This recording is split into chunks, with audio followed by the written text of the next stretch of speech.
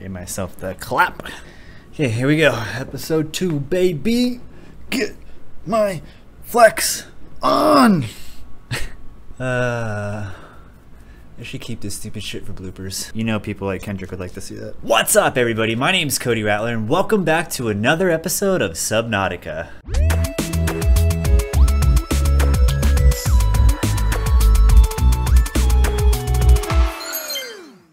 Alright, we are back with episode 2. If you guys missed the first episode, I walked us through the initial part of the intro, showing you guys which items you should craft right off the bat. We created the scanner, repair tool, I've got a sea glide as well as a knife. In today's episode, I would like to make a few more upgrades, show you guys a couple more things that you should be focusing on in the early start of this game. First off, I'm going to start by showing you guys what the waterproof lockers are. It's only 4 titanium total. Essentially, these are going to be underwater storage units. They're really great for going around, collecting materials, and using for storage. Next up, I want to do the high capacity O2 tank. What this is going to do is give us even more oxygen than we already have. We're going to need to make another standard O2 tank, which I can do right now. We need 1 more glass, a handful of titanium, and then we've already got the silver ore. Got enough for the glass. Now I just got to grab some titanium. These little chunks of metal, easiest way. I think we talked about this in the last episode, but solid way to just grab a handful of metal. This is Ozzy from the cafeteria. What the hell, guys? They didn't warn us this might happen. Our pod was almost crushed by this Seamoth Bay on the way down. Now we're hanging on the edge of a cave system, and this grim-looking snake thing's trying to eat through the hull. Come get us already. Signal location uploaded to PDA. Alright, got the high capacity O2 tank. Dang, so we just added wow, we've got 90 seconds of oxygen. That's amazing. Okay, that said, I'm gonna put the other O2 tank away. I just don't want to carry it around with me right now. Let's go. Receiving pre-recorded distress call. Laying back. Got another radio message. 3, uploading our coordinates. We're plugging some holes in our emergency sea glide, so if we're late for the rendezvous, don't panic. Also, don't go home without us. Seriously. 3 out. Signal location uploaded to PDA. Ooh, so Life Pod 3 is actually not too far away. They reported their sea glide had damage. Honestly, I don't remember that message when I played in my most recent playthrough. There's Life Pod 17. It's only 100 meters deep, stranded near a cave system. That also sounds pretty exciting. Let me continue making what we're working on right now, and then we'll go start exploring a little bit. Show you guys how the toolbox works. You pretty much just set it out, and then bam, just like that. Mobile storage unit. Looks like it does 16 slots. I'm gonna go stock up on a bunch of ore, and then we'll just rendezvous in a minute.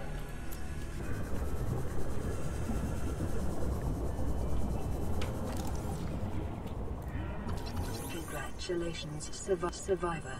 You have exceeded your weekly exercise quotient by 500%. Data indicates that swimming was your favorite activity.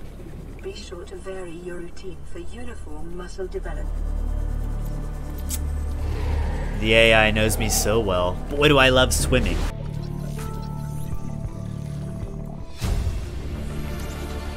Boom, babies. Print acquired. Scanning up for the mobile bay. That is going to help us create vehicles. Alright, we need to make a power cell in order to make that mobile vehicle bay. A power cell is essentially a super battery, so it's going to require 2 batteries plus silicone. Warning. Local radiation readings suggest the Aurora's drag core has reached critical state. Quantum detonation will occur within 2 hours. Awesome, so the ship's going to blow up. And we made our power cell. Fun. And we made our mobile vehicle bay. Triple whammy! Alright, just like that, we now have the option to craft vehicles. Of course, I don't have any vehicle blueprints to make yet, but possibilities are starting to expand. I'm going to go ahead and release the mobile vehicle bay just like right here. I like to keep it pretty close to my base because I don't really need it to go anywhere else. This is a little platform that you stand on. It floats, so it's going to be above water. It's got these cool little air droids that float around it to help you craft. When you walk up to it, you've got your vehicles that you can make. Seamoth is the first vehicle we're going to make. I'm actually going to save this for episode 3. So we're going to start crafting vehicles and facilities in the next episode. But we are ready. We are primed. I think if anything today, we might be able to find some of the ingredients for the Seamoth. But let's keep going with what we have right now. Look at that. Sunlight's coming out. Perfect timing.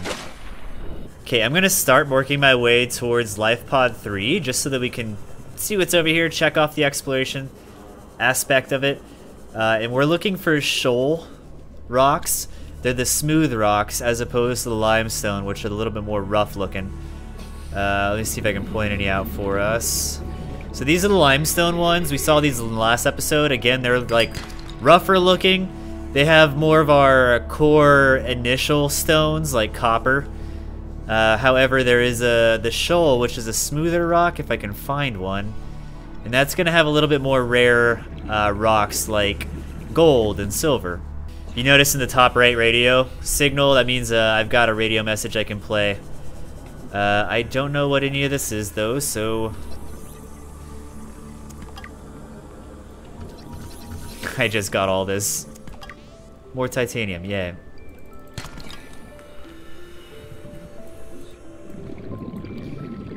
So in each life pod that we can find an abandoned PDA. It's essentially going to be the life pod's crew, or the crew's life pod.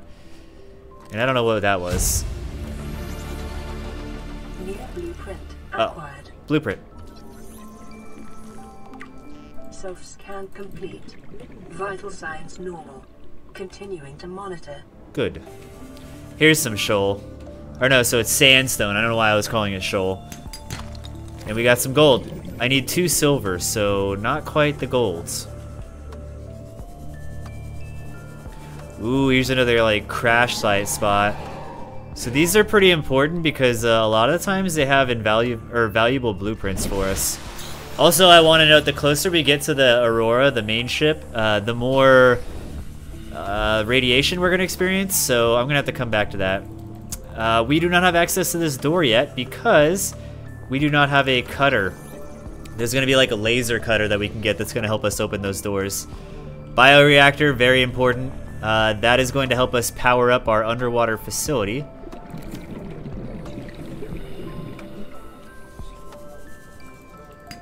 There's like limestone rock everywhere, but there's not the sandstone rock that I need.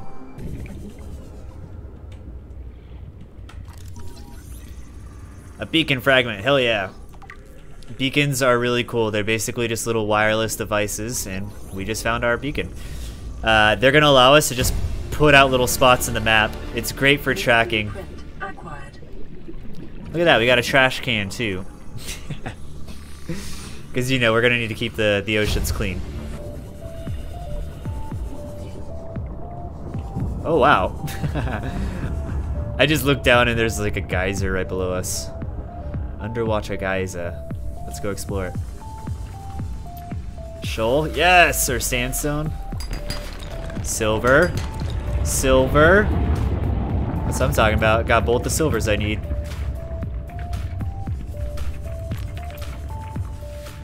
Yes, 3 more.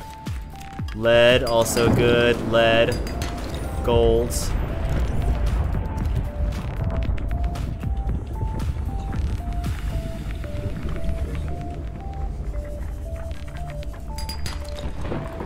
Silver, silver, lead.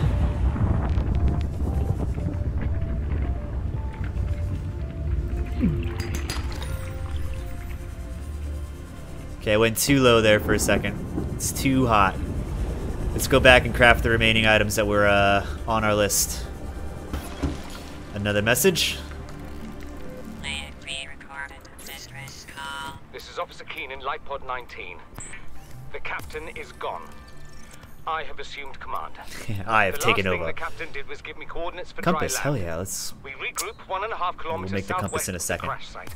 Stay together and good luck. This message will now repeat. Rendezvous coordinates corrupted. Transmission origin coordinates downloaded. Signal location uploaded to PDA. Okay, I put on the rebreather. Now I've got my first mask. Can also make a beacon. We'll probably make one of those in a second, but for sure I want to make the compass. I'm gonna need one more wiring kit. Good thing I found all those silvers. Compass is just nice because now I'm gonna have directions. If you notice at the top, now I can see which direction I'm actually facing. If you're good enough, you could just use the ship as your your method of North Star. But I'm not about that life. All right, let's look at what else we need on this list. One of the things you can build is a flashlight. Typically, you could probably rush this if you wanted to get some light for nighttime, but I just didn't really cover it because we have the Sea Glider, which comes with a flashlight.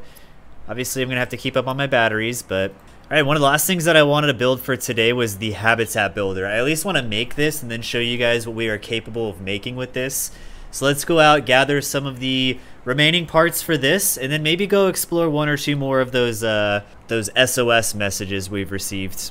All right, so we're gonna need a computer chip, wiring kit, and battery. You're gonna notice that my Sea Glide just ran out of battery, so we're gonna have to make a new battery to replace the power for it. Later on, we will get these machines that we can add to our bases that recharge our batteries, so we're gonna wanna get those sooner than later, but as of right now, I'm gonna have to make a new battery for the Sea Glide.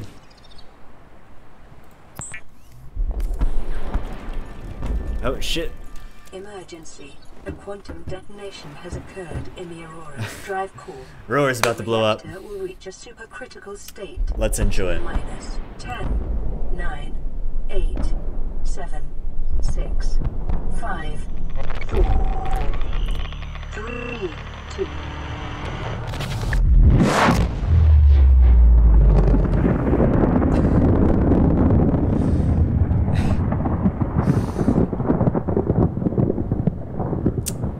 Well,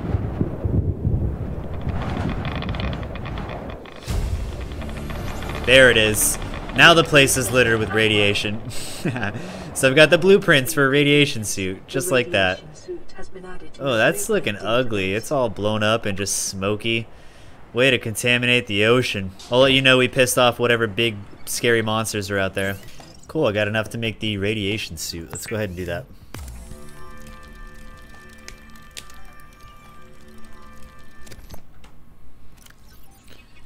Okay, and now we are wearing the radiation outfit, so basically I will not be hurt as we get closer to the Aurora and any other areas that may have radiation. If I need to at any point, I can switch back over to the rebreather mask, which again allows me to breathe at the same level of oxygen regardless of how deep I am in the water. Another SOS. Larry Quinn of Trading Ship Sunbeam. Aurora, do you read? Over? Nothing but vacuum. These Altera ships. They run low on engine grease, send an SOS, you offer to help, they don't pick up. Aurora, I'm out on the far side of the system. It's gonna take more than a week to reach your position. Do you still need our assistance? Over. Yes. I'll try them again tomorrow. I'm here. Damn charter's gonna have us blowing our credits running errands for Altera. See what the long-range scans pick up in the meantime? They don't believe me. Alright, I am hunting silver ore once again to get the wiring kit one more time. We're gonna go see if we can get near life pod 17, since we need to go a little far out anyway.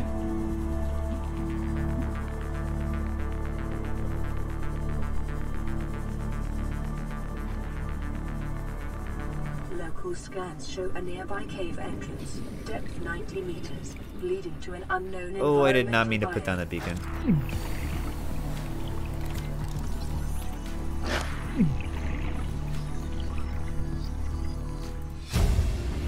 Stop being a little asshole. Integrating new PDA data. Short-range scans suggest this biome supports Sea moth fragment. Diversity and connects to a number of small. Oh, we already got the sea moth? Cool.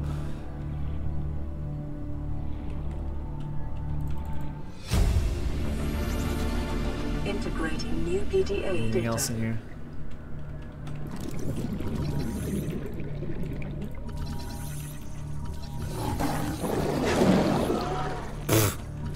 Sand shark ate the biter or something?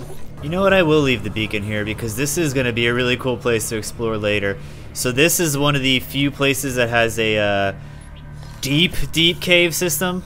I'm going to call this Deep Cave. We're gonna come back here later, and we're gonna explore the depths of that bad boy. In fact, I might be able to find some silver around here while we're at it. Eh? Maybe? Yes! One more.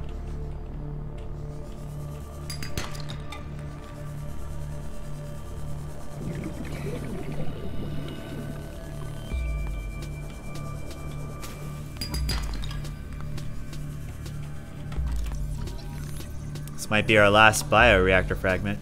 It is! New blueprint acquired. So yeah, the bioreactor is going to power up our home base when we start making it in the next episode.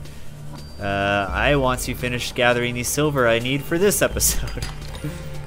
Well, I like gold. I love gold! I still only need one more silver. One more silver. This here is a stalker. It's an aggressive fish, but not really one of the ones you ever have to worry about. I've never really had any problems with them. Anyway, they have stalker teeth, which is an item that you're gonna need. If I can show you guys at some point, I will let you know how to acquire those. And finally, we have the habitat builder. This is gonna be the last thing that I show you guys in today's episode. Definitely one of my favorite tools. I didn't get into this bad boy until like my 3rd playthrough. I didn't know what I was doing, so that's why we're making videos for you guys so that you know what to do. Are you really trying to attack me right now? I just said you weren't really that aggressive, and I've never had problems with you. And here you are, proving me wrong. Anyway, habitat builder. So, immediately you're gonna recognize that we have a lot of options. We have a foundation, which we're gonna have to build several of these platforms. This is what's gonna allow us to reinforce the actual facility. So we're gonna need quite a few of these in order for the underwater facility to be stable. Otherwise, you're just gonna see various parts of hallways and tunnels that we can create to connect. We are gonna need to make a multi-purpose room and a scanner room. Doesn't look like we can make either of those yet. And if I'm being honest, I don't even think I can make like a room because I'm gonna need either one of these two for starters. So again, we are gonna explore that a little bit more into the next episode. I'll go over how to power your facilities, like the bioreactor and the solar panels, as well as various things that you can build. So we can actually make a fabricator. We can make our own radio and medical kit. We can make a wall locker and then a normal locker, as well as a personal aquarium. So I can go out and gather some fish and put them in my little home-based aquarium. Other than that, there are several things that we're gonna see throughout our journey as we scan more items. A lot of things that they had like in the Aurora, like trash cans, chairs, desks, beds, stuff like that. We're gonna find those scattered throughout the game. In the next episode, we're gonna focus on crafting the Seamoth, which is a one-man submarine. It's gonna allow us to go pretty far, travel pretty quickly as well. And we're gonna start building the underwater facilities. So I hope you guys are excited. If you guys made it this far into the video, I very much appreciate your time. Please give it a like if you enjoyed it, and subscribe if you want some more content. With that, I'm excited for episode 3, and I will see you guys then. Until next time, my friends, adios!